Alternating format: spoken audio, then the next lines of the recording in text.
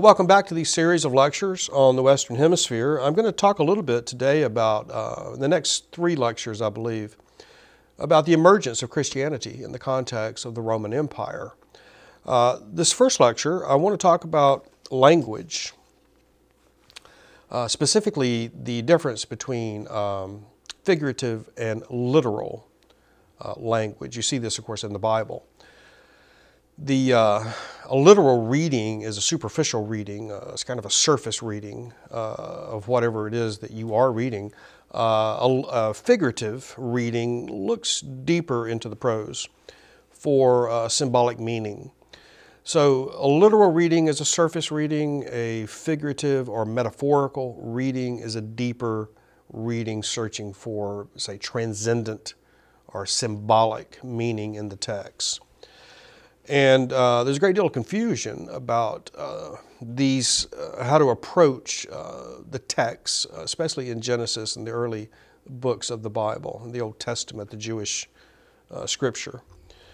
I'm going to give you some examples so you can see how this works. It matters not to me how you read. What I want you to be aware of is that you are reading a specific way, literally or figuratively, and sometimes you may switch and go back and forth, and you should at least be aware of it so that you can think critically about this material instead of simply accepting it passively. We all know the story of Adam and Eve. If you read Adam and Eve literally, you have 2 flesh and blood people. We even know where they live, don't we? It's almost like you could send them a package. Adam and Eve, Garden of Eden. You don't even need a zip code. If you read Adam and Eve figuratively or symbolically, you get something a little different. Literally, they're the first couple. Figuratively, they represent the trials and tribulations that all people go through. Deceit, lust, curiosity, disobedience. So symbolically, Adam and Eve transcend the sort of fairy tale nature of the literal reading of the same story. Another good example here would be Jonah and the whale. You may remember this story. God assigns Jonah a task, and Jonah does not want to fulfill it. He seeks to escape this responsibility. I believe he boards a ship. He's in the Mediterranean. He goes overboard. A big fish or a whale swallows him up. Jonah lives in the belly of the beast for some time. And then the whale vomits Jonah up on a beach. And of course, he vomits him up exactly where God intended Jonah to be to begin with. So you can read this literally. You got a dude falling off a ship and being swallowed by a big fish and then getting vomited up after living in the belly of the beast. Or you can read this figuratively for its symbolic meaning. Where did Jonah end up? Well, precisely where God intended him to be. So the figurative or metaphorical reading here would suggest that you cannot escape God's will. That is a transcending message that is as pertinent today as it was 3,500 years ago. I'll give you another example. It's a famous passage in Joshua 10:13. The Israelites have returned to the Promised Land, and they are claiming it through warfare. I believe they're at the city of Jericho. You may remember the story of the walls of Jericho and the Israelites encircling the walls a number of times. And then right there in the scripture, during this horrible bloodletting and this terrible day of battle, it says, quote, "And the sun stood still," unquote. Now, if you read this figuratively, if you read this literally on the surface, it would appear that we have a serious problem with the solar system. The sun stood still. What would happen to the planets and the rest of the celestial bodies in such a catastrophe? If you read this passage figuratively, you get something quite different. The meaning here being, will this terrible day of bloodletting never end? The sun is standing still. Time has stopped. And then finally, Cain and Abel. I'm going to give you this example in part because later we're going to talk about this conflict between nomadic people and sedentary people, between herders and farmers. So this is a good place to introduce it. Plus it gives you a deeper reading of this story that we're all familiar with. Cain and Abel, of course, if you read it literally, what you get are two brothers who both make offerings to God.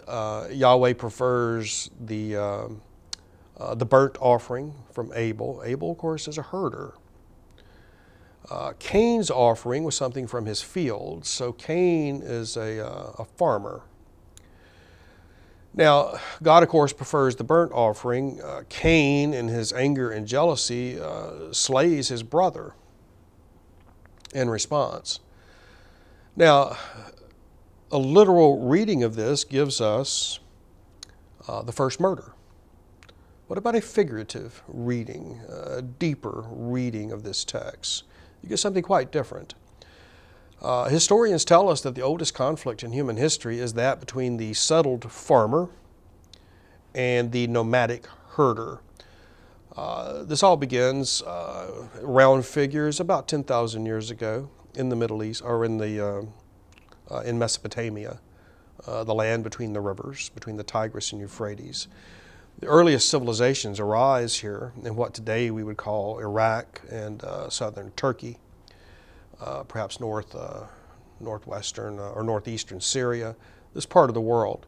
Here we see the emergence of the first cities. Here we see the emergence of domesticated plants and animals, of people settling down. Here also we see the traditional lifestyle of the nomadic herder. Now, these two groups have been going at each other for a long, long time. And the problem, of course, is that the herder, being nomadic, drives the settled farmer crazy. He takes the farmer's grazing land. He steals the farmer's livestock. He breaks the farmer's fences. He takes the farmer's water.